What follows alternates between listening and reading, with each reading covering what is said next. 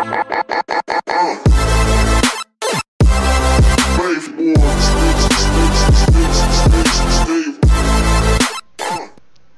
guys, it's 681 Shadow. Welcome to my Week 1 battle for the Continental Pokemon Championship. Once again, as you saw in the team builder, which I will link in the description below if you have not checked that out yet.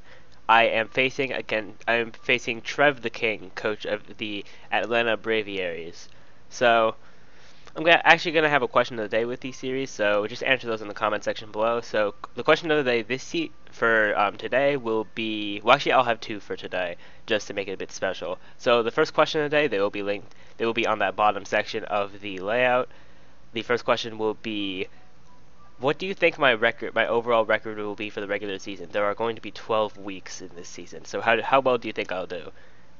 And second question, how do you guys like the intro? Because I worked pretty hard to get that intro done, and I think it turned out well, but I want to know what you guys think. So let me know the answers to those two things in the comment section below.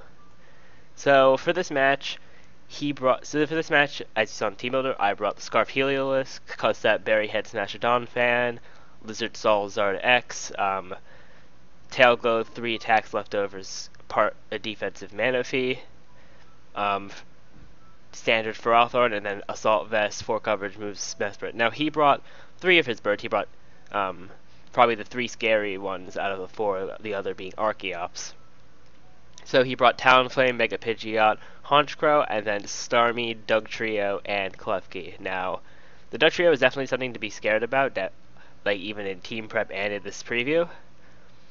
Definitely, it's going to be something that is going to be very, very scary for me to deal with, since my Heliolisk pressures a lot of his team, and he could just switch into Dugtrio. So if Dugtrio's around, if Dugtrio's still around, the play would most likely be to U-turn, to switch into Heliolisk to pressure the birds out, and then go for the U-turn.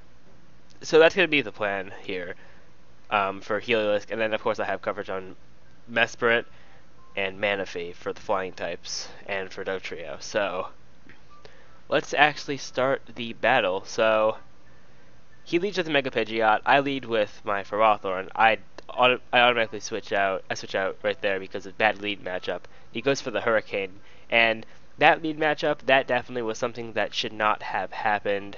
I did not really think it through as much as I should have for the lead matchup. So Manaphy took unnecessary damage, which will play a role in the match later on, whereas Manaphy cannot do as much as it could have.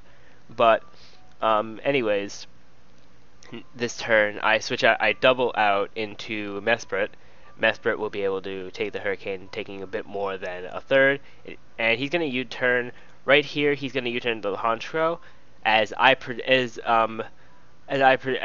him to do, because, well, the type matchup, Honchkrow can do really good against Mesprit, and I go for the Thunderbolt, and I'm able to knock it out. So that is the first Mon down in the match. So now he goes back into the Mega Pidgeot, and here I was like, alright, I don't want anything else to take unnecessary damage, so I'll sack off the Mesprit and go into Heliolisk. So now here he'll switch into his Dugtrio, as I go for the U-turn, because I'm like, that's the obvious play, he's going to switch into Dugtrio. And I don't want to get trapped with this thing. So now I'm going to go for the Ferrothorn. Now here I make a misplay, going for Leech Seed instead of Gyro Ball. Now the reason why this was a misplay is because I could have had more damage on this thing if I went for 2 Gyro Balls, as you'll see later in the match. This thing would have been down a lot further than I made it.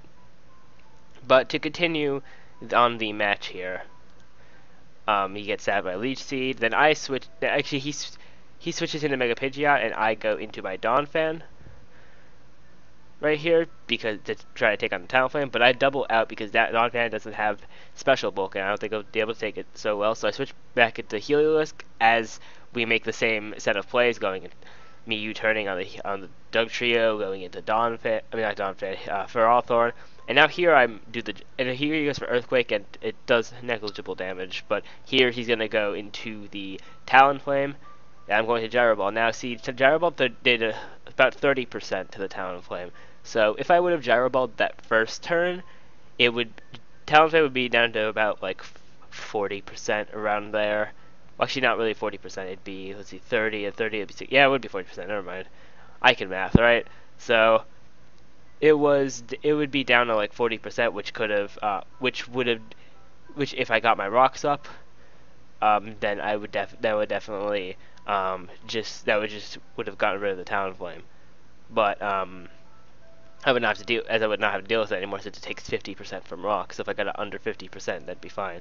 That'd be really good for me. So now from here, he predicts my Donphan switch perfectly, and he goes into his Starmie, and this forces me to double out into my Manaphy and to take the hit power. And for some reason, I forgot in this match that Starmie gets electric type stab, so he's able right here to take me out with a Thunderbolt. That's just poor. That's just me being bad on my part, but it is what it is. So we switch into the Heliolisk again. He's gonna switch into the Dugtrio. Oh, he switches to the Klefki. My bad. He switches to the Klefki. I go for the U-turn to get out of there because of the Dugtrio. So I go into this, and with this, what do I go for? I don't exactly remember. Oh, he switches into the Mega Pidgeot, and I go for the Stealth Rock. Yeah, I get the Stealth Rocks up here. Now this here,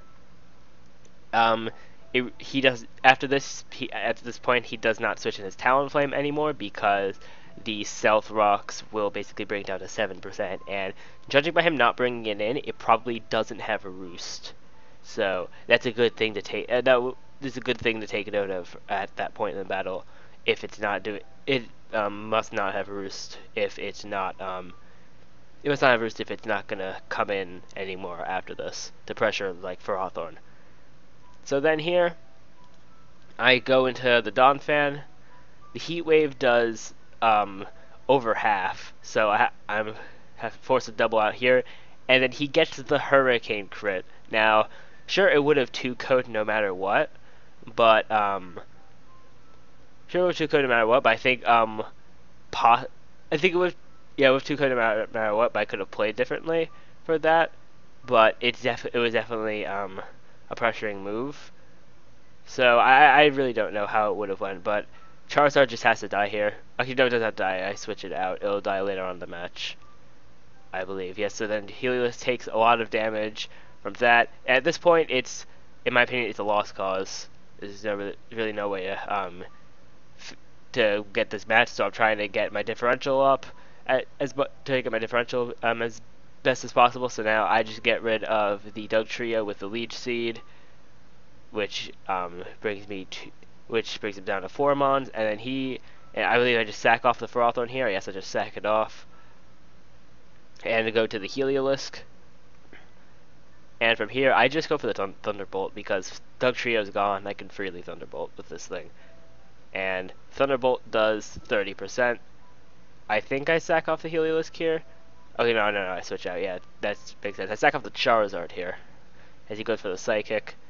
And that thing goes down. And then I go into the Donphan to get the Earthquake kill. He goes for Spikes to just take out my Heliolisk whenever I switch that thing in. So that goes down. He goes into Mega Pidgeot, takes out Donphan, and Spikes will take out Helios. So that is the game. GG to Trev.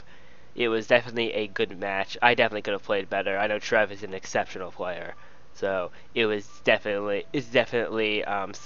really challenging to do well against him. But I'm glad I was able to get down to 3 of his Mons, and Dugtrio really pressured my team in this matchup.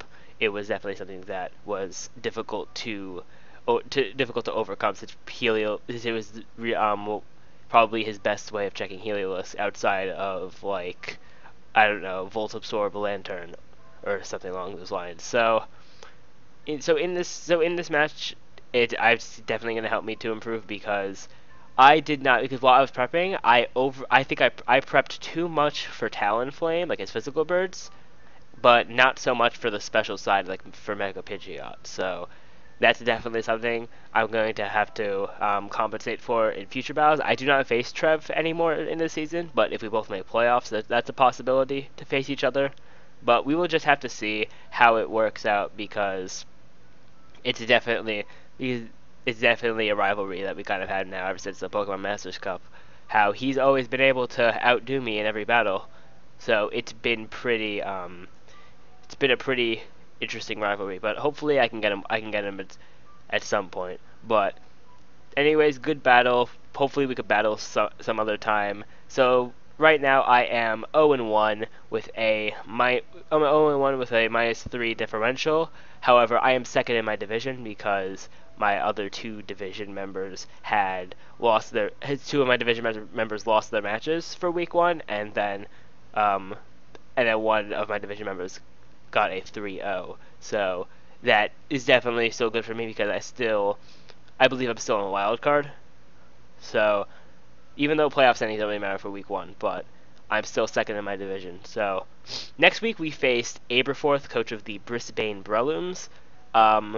That's definitely going to be an interesting matchup to see, as he was in the NPL, the National Pokeball League Minors season, I believe. I believe he was in the minors for season 4 of the National Pokeball League, and now he's in the majors for season 5. So I know he's definitely decent competition at the very least. So it will be definitely a good battle. So stay tuned to that. Stay tuned for that next week. Otherwise, that is it for week 1 of the Continental Pokemon Championship. Thank you all for watching. Remember to rate, comment, subscribe, share this video, answer the questions of the day, or week as I should probably say, because it's the weekly battles. And I will see you all next time.